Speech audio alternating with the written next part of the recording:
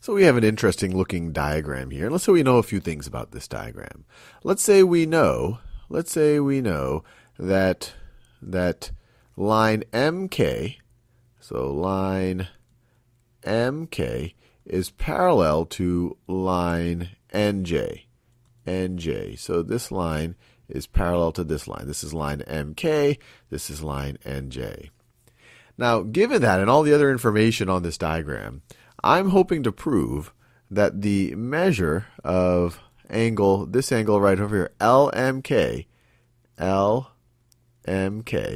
is equal to the measure of this angle right over here. And this angle is L, we could call it angle LNJ, is equal to the measure of angle LNJ.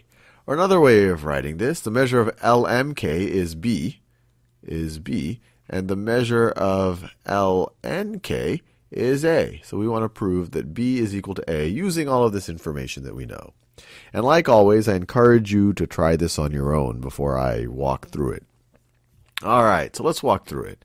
So the first thing you might see is, okay, look, I have a triangle formed up here. And actually, let me sketch out. So I have this triangle MLK. And what do we know about angle, the measure of the angles of the interior angles of a triangle? Well, the measures of the interior angles of a triangle are going to add up to 180 degrees.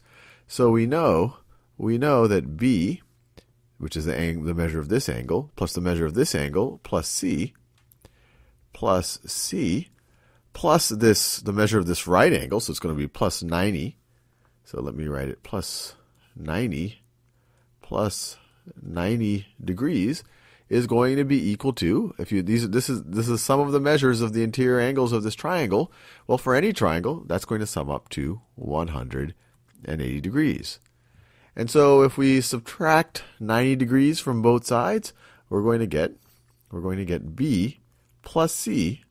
B plus C is equal to 180 degrees minus 90 degrees is going to be 90 degrees.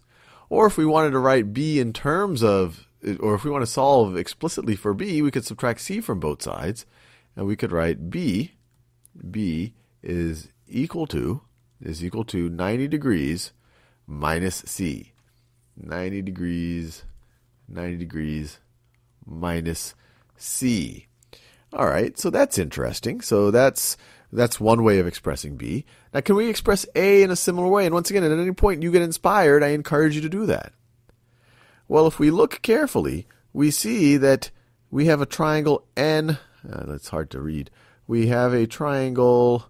Let me see. I'll do it in purple. We have triangle NLJ. This really big triangle. That's really most of the diagram. NLJ. And what's interesting about NLJ is that this is another right triangle, have a right angle here.